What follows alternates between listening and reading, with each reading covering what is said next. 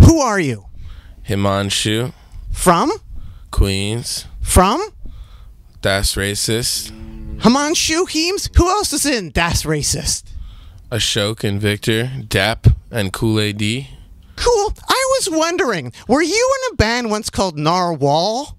Yeah, I was. What? How'd you figure that out? Well, I was thinking Nardwuar to Human Serviette, Nardwuar. Tell me about being in a band called Nardwuar. It was me and Tall Rosen, who was in Boy Crisis, another band I was in, and another band I was in called Novices.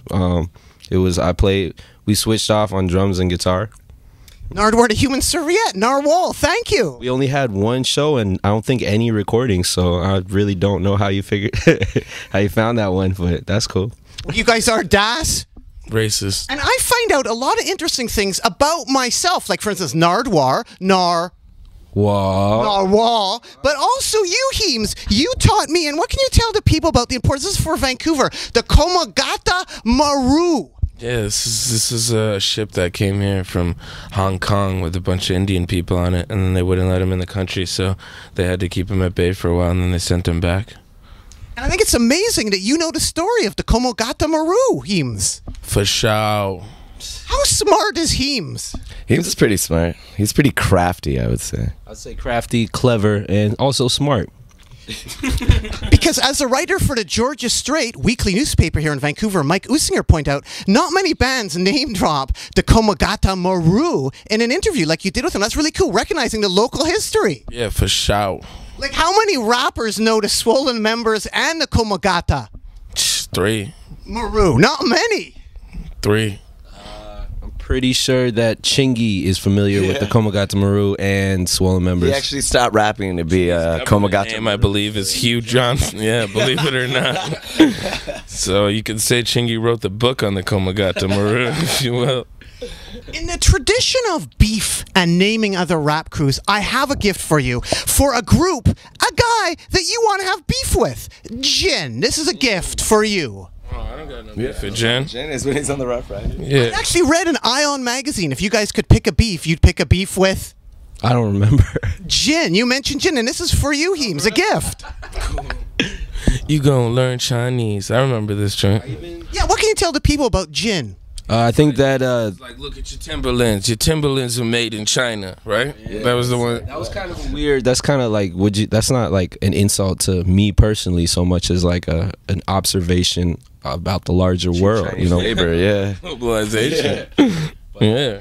I also like when he referred to his genitalia as dumplings and an egg roll in some sort of, I think it was either a rap song or some sort of smack DVD type situation. Now, you, Heems, it goes a bit more, though. It goes right to the firm, doesn't it, Heems? Ah, yeah, I like the fur, man. This is what kick-started the Das Racist, isn't it, Heems? Yeah, the first beat I ever really liked was Affirmative Action with Nas and the Firm off of It Was Written. It was the first cassette tape I bought, which was followed immediately by, like, a lot of R&B. I think the first tape I bought was Nas. The next 3 were like Mariah Carey, Blackstreet, and 112. But yeah, the Firm. The Firm and Fiona Apple equals Hip hop, real hip hop. Das Racist. The love of my life. I'm talking firm biz to you, baby. Firm, firm, talking about the firm. That is. I'm talking firm biz to you, baby. Yeah, yeah, talking about the firm. That is. Das Racist in the house. Yo, man, how'd you get my 4th grade teacher to come and follow me to Canada? Das Racist, I have another quote for you. Quote, listening to and feeling weird. Listening to blank and feeling weird. KMD. Listening to KMD, and I have another gift for you. Das Racist, KMD. Peach Fuzz. What can you tell the people the importance of KMD to Das Racist? These guys, Look at the fucking cover of the album. I would like to ask you, Das Racist, of the importance of 14th and 6th Avenue. what about 14th and 6th, the F train? What is that? There's an F train stop there. I thought that's ground zero for Taco. Oh, that Isn't that closer to 5th Avenue, though? Isn't that like the ground zero for the Taco Bell? Like your song combination. Ours was more about the one in Jamaica in Queens, but I guess there is one on 14th and 6th. I think in an interview one time I said like the one that I have eaten at the most is probably that one or something. That was like a long time ago when we even bothered to entertain questions about that song. Well, I was going to say, right next door to it is a Dunkin' Donuts, isn't there? Yeah. And what's really wild is I first heard of Das Racist on the show. At a Dunkin' Donuts? No, on the show Dunkin's Donuts. He's a DJ in Vancouver. Yeah, he does a show in Vancouver called Dunkin's Donuts. This guy, Duncan McHugh, and he played you guys, and that's how I first heard of you guys. Wow. And the weird thing is, he saw you at South by Southwest. He was yelling out for you to play that song, and you guys played the Taco Bell combination Pizza Hut song, but you didn't mention Pizza Hut. What did you mention? Dunkin' Donuts. Dunkin' Donuts. And Baskin Robbins. But Dunkin' Donuts was just the name of the show. Yeah, Dunkin' Donuts, Baskin Robbins, Pizza Hut, Taco Bell, 14th and 6th, full circle, baby. Cool. Could you please tell me about $2.90? $2.90. Isn't that what it costs for you to live? $2.90 a month? How so cheap? Oh, nice. It's 5 people. He lives in the house too. He pretty much sleeps on the couch. So, I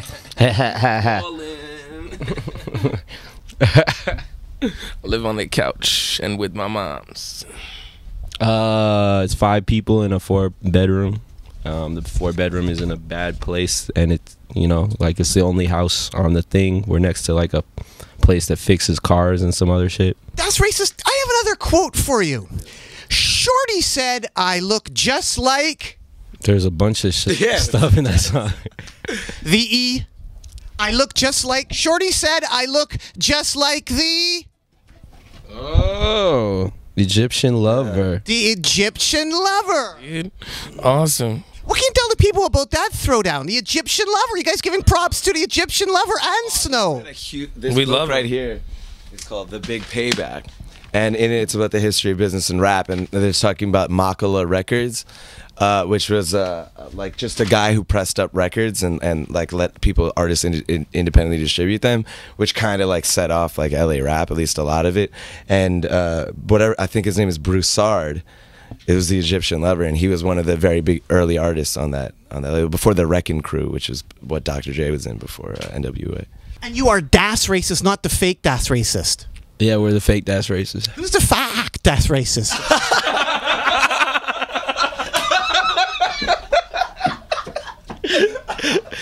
We met him one time actually in New York. Some white dude. He's a white dude wearing a flannel shirt. He's like a white dude. Not Diplo, he was behind the decks, wasn't he? No, he was just holding a T-shirt. I thought he was behind the decks. He was behind the decks holding up a t-shirt. Anything else you want to add to the people out there at all? Hi. Hi. I'm a baby. I am a baby. You're a baby, Dad? You're a baby? Nah, man. Well, thanks so much, Das Racist. Keep on rocking in the free world and doot-doot-a-loot-doo. Doot, doot.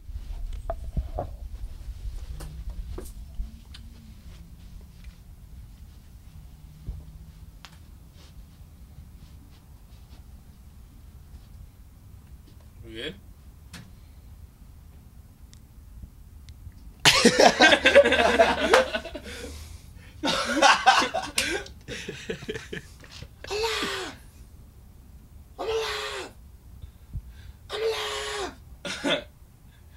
Yo, come on, man. You good? You alright, Nardwuar?